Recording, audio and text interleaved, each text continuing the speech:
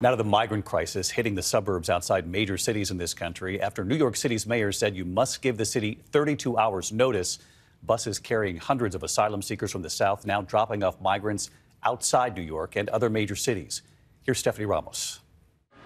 Tonight, the influx of migrants to major cities far from the border is spreading to their suburbs. After New York's mayor Eric Adams issued an order requiring buses carrying migrants from border cities to New York to give the city a minimum of 32 hours notice. Hundreds of migrants were instead bused to commuter train stations in New Jersey, where they rode trains into New York, effectively circumventing the order. A similar situation in the suburbs of Chicago. Some 350 migrants flown to Rockford Airport over the weekend, then bussed in.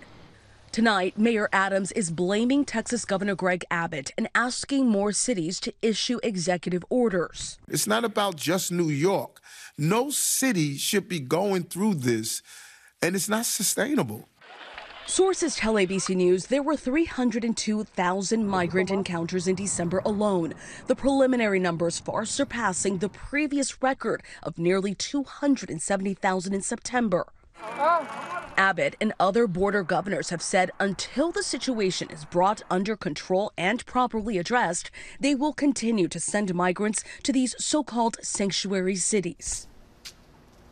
Lawmakers on both sides agree they need federal help and a solution from Congress to deal with this situation.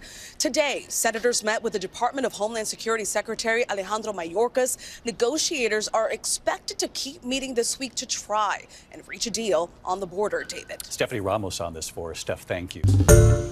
Hi, everyone. George Stephanopoulos here. Thanks for checking out the ABC News YouTube channel. If you'd like to get more videos, show highlights, and watch live event coverage, click on the right over here to subscribe to our channel. And don't forget to download the ABC News app for breaking news alerts. Thanks for watching.